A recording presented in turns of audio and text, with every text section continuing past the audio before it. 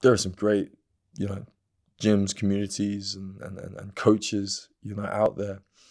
But there are coaches, I think, that very quickly will disregard exercise or concepts on eating in a healthy way that maybe they don't understand, that doesn't maybe conform to their practice, their, you know, lifestyle choice and how they exercise, how they eat.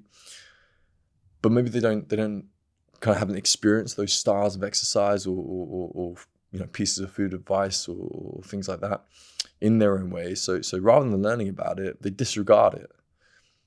And that's the first thing that kind of blows my mind sometimes about coaches. You know, we're guilty of making some I guess bad decisions in terms of how we develop ourselves to help clients and gym members and things like that.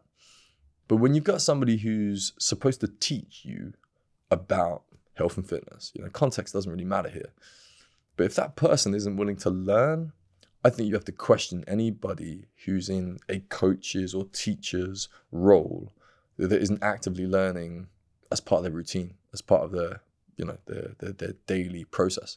So I try to surround myself with loads of people that know loads more about certain things than I know, because I get to collaborate with them. I get to learn from them. And then I get to take the bits that I think can help the people that I know, you know, in my network and go, okay, maybe that's a really interesting idea. You know, maybe I can learn from that. I think one of the problems, especially for personal trainers, fitness instructors, is that very quickly, I mean, like pretty much as soon as you qualify as a personal trainer and you get your certificate, people put you on this pedestal. I remember it like yesterday. I qualified in 2007. And as soon as I finished my personal training course, I went on holiday and told people what I did. I just started as a personal trainer. And they instantly said, "You must be really fit." I was like, well, the course took 4 months. I mean, there's personal training courses now that take way less time than that. And I was like, I don't feel like I got fitter just because I got a certificate. But so straight away, you've got this industry that puts personal trainers on a pedestal, you know, and as an aspirational figure, I guess, for a lot of people. And so personal trainers go through their journey of developing themselves in terms of, you know, their ability to coach, their athletic awareness and knowledge around training and nutrition and all these tools that help us, hopefully, help lots of different types of people. And then they get good at something. And I think sometimes when personal trainers get good at something, it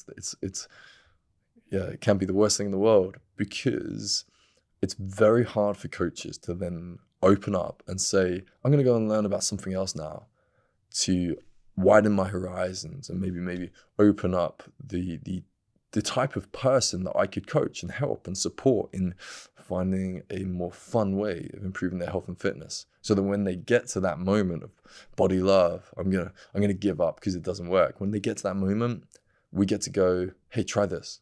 You haven't tried this before. Come and try this. You might actually really enjoy it. Personal trainers get to that point where they get good at, say I get good at powerlifting. You know, so I'm into my strength training and I can lift some huge numbers. And then, you know, somebody asks me about calisthenics training. And a lot of coaches that I've met along the way would disregard it. You know, and they say that's not as an effective a way of developing your strength as powerlifting.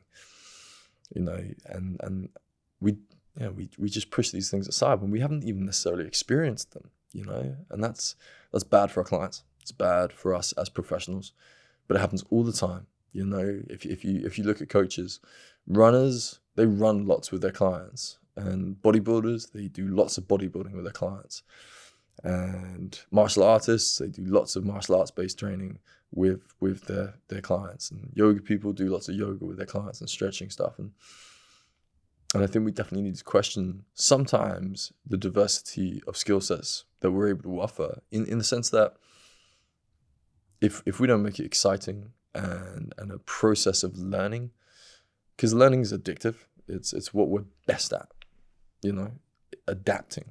That's evolution, right? If we don't give that element of excitement and exhilaration through trying something that I didn't think was possible, trying something that I thought was out of reach, and then making that accessible, and not just making it accessible, achieving it. That's when exercise becomes more than what I think a lot of people think it is, because it becomes character building in a way that is, forget the results, forget like, me regularly going to the gym should make me a bit fitter and a bit stronger and yeah, help me maintain my health and fitness. Forget that. When you take on a challenge, a physical challenge, it builds character in a way that makes you start to feel like you can say, I can do that, because I tried that thing before that I thought I couldn't do, and then I did it. So where a lot of people might give up before they even try, that's not me. I'll try anything. Try hard, try often, try everything. That's the rule. Exercise helps people do that. So then you've got this, we've got a shared responsibility physically, look after our health and our fitness. But anxiety is like adrenaline that you don't use. How much energy, physical energy, do you really use in your everyday work life, school life? Probably not enough. We're physical things. And you look at exercise, that word, so many adults say exercise, and it has a negative connotation to them. Like I said, 85% of the population doesn't have a gym membership. There's a huge percentage of people that are not regularly active. We're a sedate society almost, right? When you say exercise for a dog, you don't think of it as a negative thing. I got to take the dog out for some exercise. Does the dog resent it? No. The dog, you take the dog for a walk. It's social. It's physical. It's rewarding. It's important, I don't think that there's a dog owner in the world that would suggest that you don't need to walk your dog, So exercise for dogs is looked at as a positive. Exercise for a lot of people is looked at as a negative. And I guess I come back to that idea that a lot of people give up on health and fitness because the narrow range of activities they've explored that have been made available to them. Maybe that's a commercial gym with a load of treadmills, fixed path resistance machines, studio classes that I didn't enjoy. What are you supposed to do? I'm going to go and join a rugby team or a martial arts club or a rock climbing center. Well, I didn't enjoy those things either. You can't give up. You have to keep finding an activity that you enjoy, because there is something out there for everybody. If my career has taught me anything, I've never failed to find an activity that gets people excited about learning and progressing, and that enjoyment from achieving progression in that activity that inspired them, essentially. I would love to be able to do that. Cool.